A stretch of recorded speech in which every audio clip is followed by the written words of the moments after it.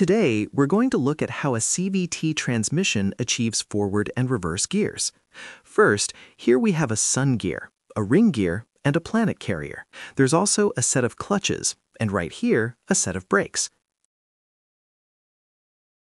When the clutch engages, it transmits power to this sun gear. The brake, on the other hand, acts on the planet carrier. By holding the planet carrier stationary, reverse gear is achieved. Also, this ring gear is rigidly connected to the input shaft. Now let's simulate.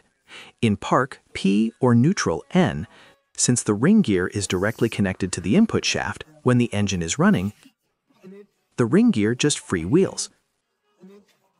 When we shift into forward, drive, the forward clutch engages, connecting the sun gear to the input shaft. This causes the sun gear and the ring gear to rotate together, creating forward drive.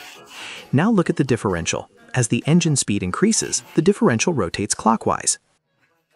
This is forward motion. When we release the forward clutch and return to neutral, the ring gear is again free to spin.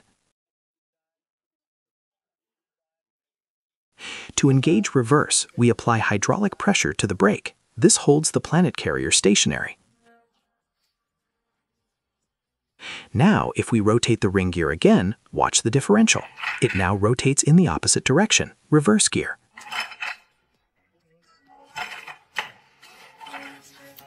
Release the brake and engage the forward clutch again. The differential turns clockwise once more, forward. That's how forward and reverse are achieved in this CVT. Got it? Like and subscribe for more.